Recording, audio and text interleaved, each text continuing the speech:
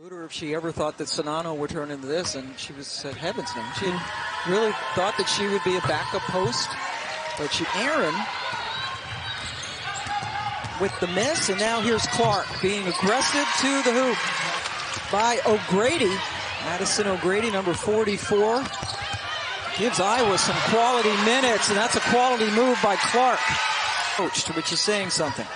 And he said it straight face, because I thought for a moment, considering some of the greats he's had, that he was like, maybe, but he said right now she is.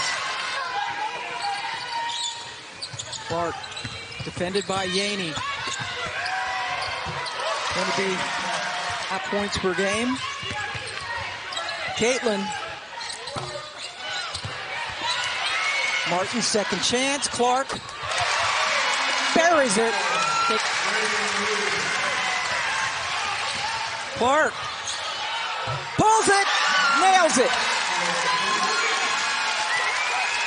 She's a shot maker. That's what she does. And as long as they're contested, as long as you're not bailing her out, you got to be tight enough, certainly, to contest a three-point shot. And she makes it over the top of you, fine, she does. What you don't want to do is allow her to get by and just pick you apart and then play soft and she gets open looks. Like that's a shot that she takes that outside shot. There are no rebounders for Oregon State, and that allows Iowa to get out and run. Clark just getting around Yaney.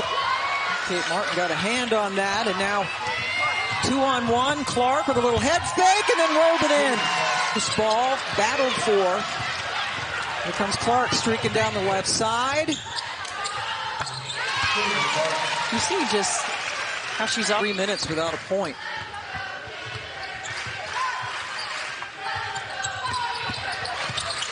Clark finally gets one to go, and she'll have a chance at a three-point play, just her second bucket of the half. Interesting, because when Clark first got the ball, there was no one on this right side. That was going to be a complete clear out for her to go, and then a teammate cut, and luckily she was able to draw the foul there because that took away her opportunity to turn the corner.